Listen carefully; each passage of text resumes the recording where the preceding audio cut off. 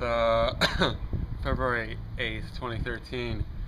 We are in Sejuna, which is the end of the Nullarbor, which was an absolute bore.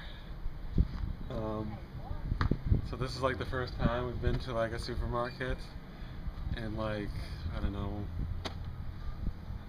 like 10 days or something. I don't know.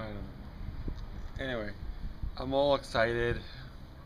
Get in, come out, I'm gonna eat some food. I got some blackberry jam, and then I dropped. I'm pretty sad. I was pretty stupid. Not that funny. Yeah, so it's kind of crap. Maybe after like how long? I'm like sweet, and I come out with my jam and bread. I'm ready to eat it, and boom, drop it. I did salvage some of it, but anyway, you know, it kind of sucked. So yeah, so now from here we go to Port Augusta, then Adelaide. There should be like little small towns along the way, so I don't have to really worry about a big major stock up. But seriously, the Nullarbor was crap for me. I hate it. Like the wind constantly in my face, like non-stop every day, just in my face. That was so crappy. You know, and it's just same terrain, pretty much nothing out there. So if you're gonna do it, it's kind of crappy. Even if you're driving, it kind of sucks too.